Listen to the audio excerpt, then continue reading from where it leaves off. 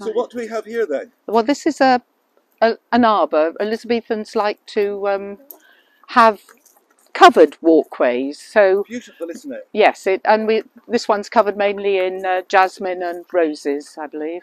You also said it was called a Norman Burgage plot. What's that, please? Basically a town plot that would have fed your family for a year. It could be a town, it could be a village, and they tend to be roughly the same size.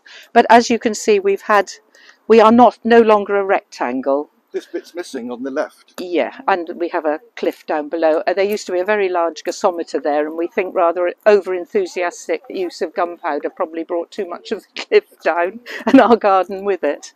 Back at the end of maybe the 1800s. This is a beautiful plot. It is a lovely plot, and you can see how rich the earth is because obviously people have been living here since 1280. Of course. So the soil here has been enriched with the latrine from 1280, I would imagine. That's amazing.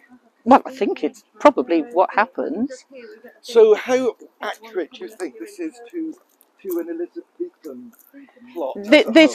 For a house of this size, it's just giving a flavour of generally Elizabethan life. It probably was much more workaday. They probably had chickens, they probably had beehives, they probably had a pig in all probability.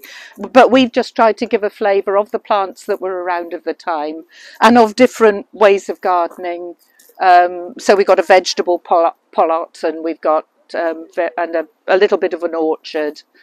And then a slightly wild, and we put a viewing mound, which we don't think this type of garden would have had, but it seemed like we had to get rid of the soil somewhere, so a viewing mound seemed like a good plan anyway.